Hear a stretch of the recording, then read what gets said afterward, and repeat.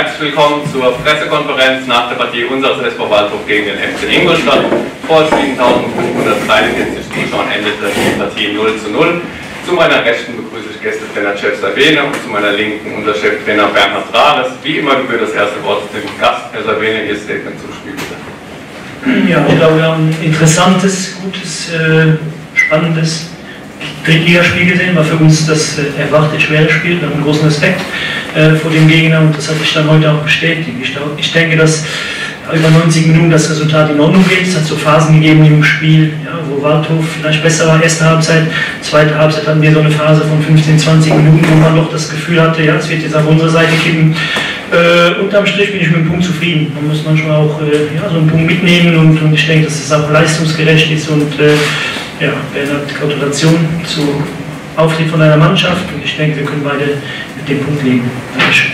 Danke, Herr Sabene. Bernhard, dein Kommentar zum Spiel, bitte. Ja, sehe ich ähnlich. Erste Halbzeit, glaube ich, haben wir die Nase ein bisschen vor, besonders in der ersten halben Stunde. Gianni Korte hat die 100%ige Chance gehabt, aus dem Pressball.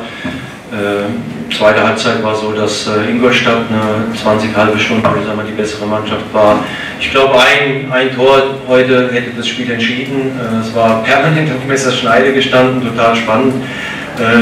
Ja, waren irgendwelche Abpraller da, vom Medicellik mal der Schuss, zum Schluss nochmal eine Kopfballmöglichkeit. Also spannend für die Zuschauer und ich glaube ein sehr, sehr interessantes 0:0. Ich glaube auch die Leute auf der Tribüne sind auf ihre Kosten gekommen. Dankeschön. Danke, Bernhard.